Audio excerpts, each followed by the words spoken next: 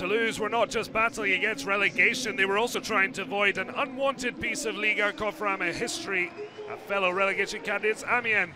The Purples had lost 11 in a row in the top flight, the only club to suffer 12 with CA Paris in the early 1930s. Denis Zanko hoping for third time lucky after losing his first 2 matches since being promoted from the youth setup after the dismissal of Antoine Kumbuare.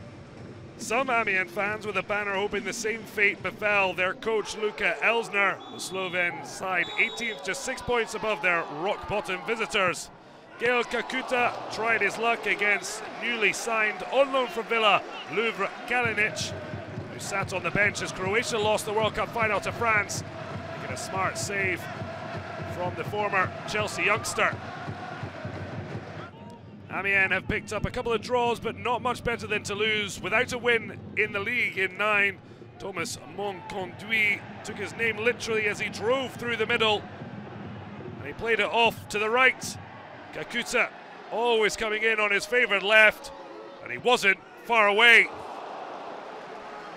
The 28-year-old clearly the spark Amiens need to try and get their form back.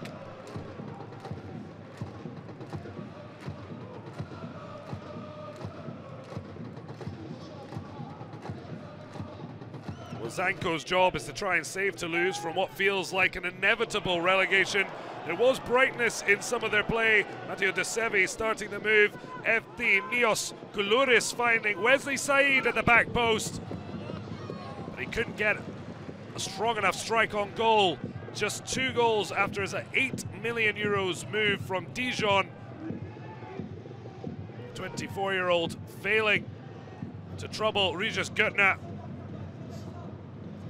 The 55-year-old Zanko kicking every ball on the touchline. Well, goalless at the break. All 3 of the club's meetings at the Stade de la Licorne in the top flight had finished as such.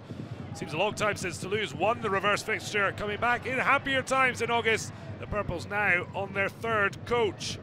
Zanko, though, grateful to new signing Kalinic. Serhou GUIRASSY with a brilliant chest and turn.